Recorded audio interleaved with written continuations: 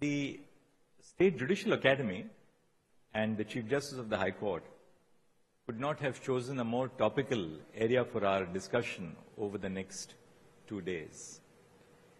Essentially, this conference speaks of contemporary judicial developments and strengthening justice through law and technology.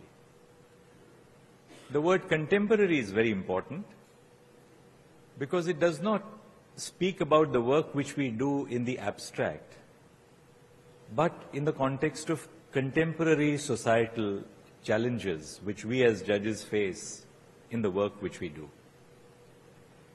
We therefore look at law and its intersection of technology from the perspective of the societal conditions in which those whom we serve exist in our societies. Because the true merit of our work lies in addressing the challenges faced by those at whose feet we are intended to serve, namely the common citizens of India.